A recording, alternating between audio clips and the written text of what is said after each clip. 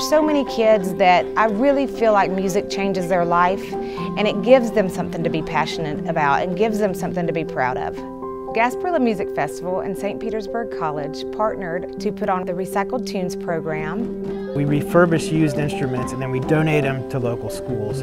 St. Pete College is a huge partner for us in being able to collect those instruments in Pinellas County and find good homes for them in schools throughout the Bay Area. Kids that were having a lot of trouble in school were able to get an instrument and really just change the course of their life, and hopefully for a long-term positive change.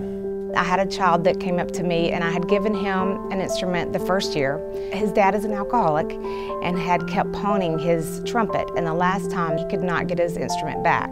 He prayed every night for 2 weeks that he would be able to get a new trumpet, and I came to school and gave him one. To see that child and to hear the impact that that one instrument had on his life was so rewarding.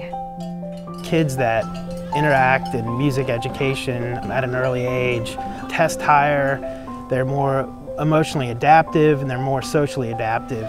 To date, we've collected over 300 used instruments to give back to local children and local schools.